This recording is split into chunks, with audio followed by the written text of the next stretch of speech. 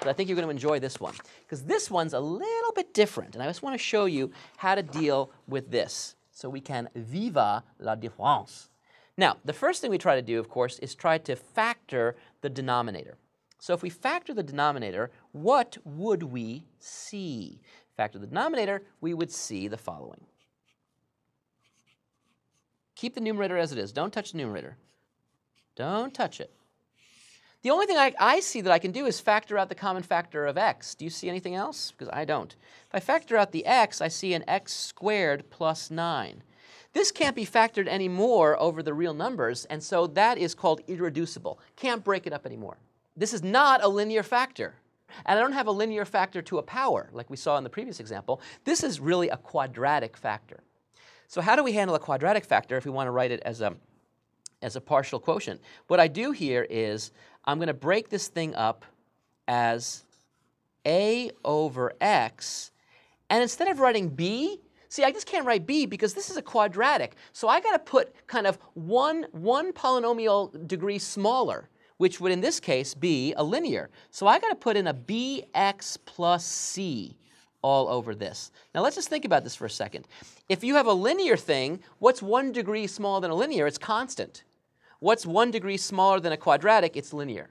And that's the pattern here. Now everything else is the same. We have to get a common denominator, and we combined. So I have to multiply top and bottom here by x squared plus 9. And then I multiply top and bottom here by just x.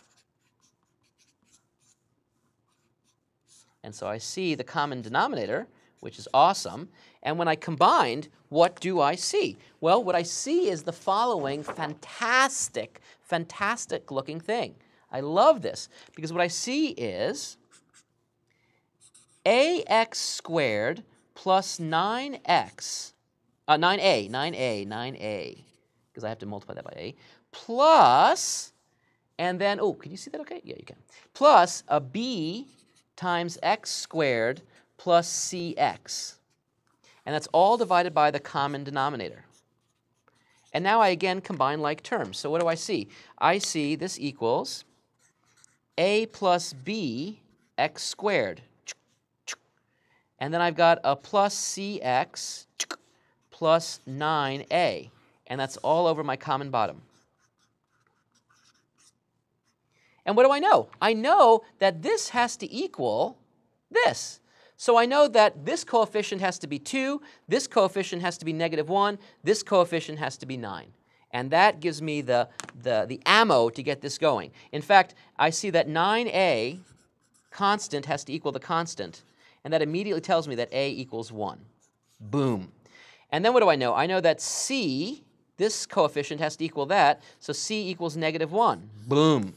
And then how do I find out what b is? Well, a plus b is going to be the coefficient on x squared, which is 2. I know that a is 1. That forces b to be 1. And so I see exactly what these coefficients are, so I come back. I got to go back to my little grass shack in Kahina. It's an old song, not copyrighted, don't worry. All right, this equals, well, a is 1, so I just have 1 over x plus, and the b is, remember, 1, so it's just going to be x, and the c is -1 minus 1 all over x squared plus 9. And there I have the partial fraction decomposition for this crazy-looking rational function. Now, if you don't believe me, that's fine. Good for you for not trusting me. I wouldn't trust me either. But you can actually see if this is correct by getting a common denominator and combining everything. And when you combine the numerator, I predict you're going to see 2x squared minus x plus 9.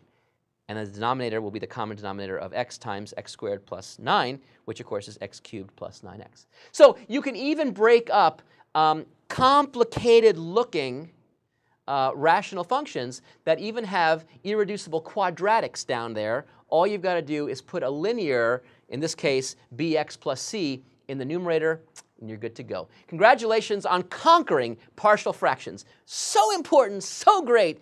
When you take calculus, you're going to thank me, and I'll be there to be thanked. I'll see you soon.